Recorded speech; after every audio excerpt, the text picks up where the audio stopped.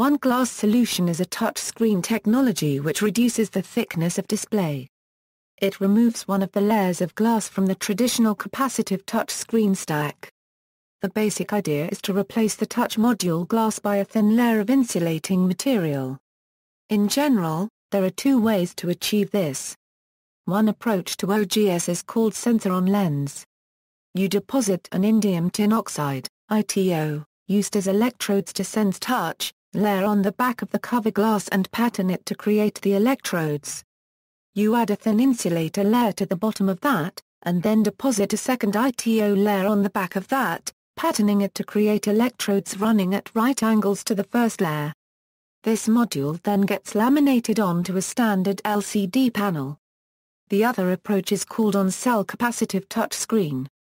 A conductive layer of ITO is deposited directly onto the top layer of glass in the LCD panel, and then patterned into electrodes.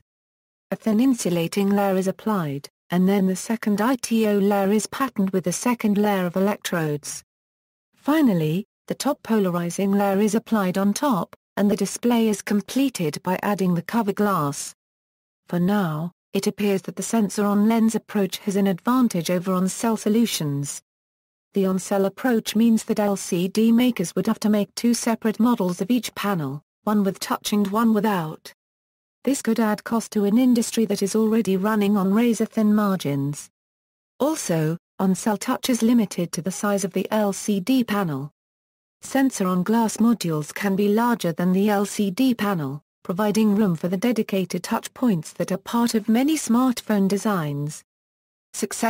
Its successor is in-cell touch panels, where one of the conductive layers actually shares the same layer as the thin film transistors used to switch the display's sub-pixels on and off. The first products using in-cell touch technology have already appeared on the market, such as the new Apple iPhone 5, Xiaomi 4i, XOL08X1000, Vivo X3s.